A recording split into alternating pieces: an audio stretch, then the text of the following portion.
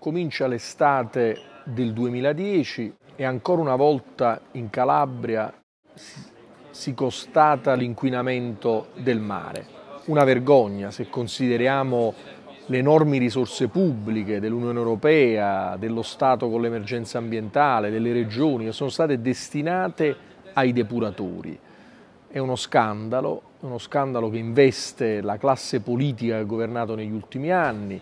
Ci ricordiamo ancora le lacrime di coccodrillo del presidente Loiero che chiedeva scusa ai calabresi, ai turisti, agli italiani, agli stranieri. Non possiamo attenderci nulla di buono da Scopelliti, perché egli ha fatto parte del governo Chiaravallotti, che è stato uno dei principali governi regionali in cui si è realizzato lo scempio ambientale in Calabria. Adesso vedrete scorrere delle immagini di uno dei tanti torrenti che portano liquami fognari sulla spiaggia dove bambini, turisti, famiglie, persone trascorrono le vacanze perché vorrebbero farsi il bagno in uno dei mari più belli del Mediterraneo.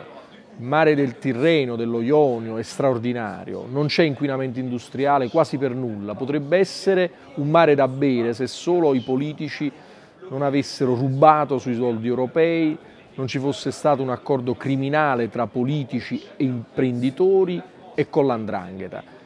Ogni estate sempre il solito problema. Poi ci si lamenta che non c'è sviluppo economico, non c'è turismo, non c'è lavoro, le imprese vanno a picco, la piccola e media impresa soffre, i turisti stranieri non vengono in Calabria. Ma come vengono con quella Salerno-Reggio Calabria che è uno scempio e che adesso il governo impone anche il pedaggio, ma pensa nello stesso tempo a costruire il ponte sullo stretto per collegare meglio la Cosa Nostra e l''ndrangheta e far lavorare i soliti prenditori di soldi pubblici, magari con i soldi dell'Unione Europea. Questo è uno scempio al quale bisogna ribellarsi. La natura è di tutti, l'ambiente è di tutti, il mare è di tutti, non può essere depredato e violentato da una cricca di mafiosi, malfattori che hanno consolidato in questi anni la borghesia mafiosa arricchendosi ai danni dei cittadini e del popolo calabrese.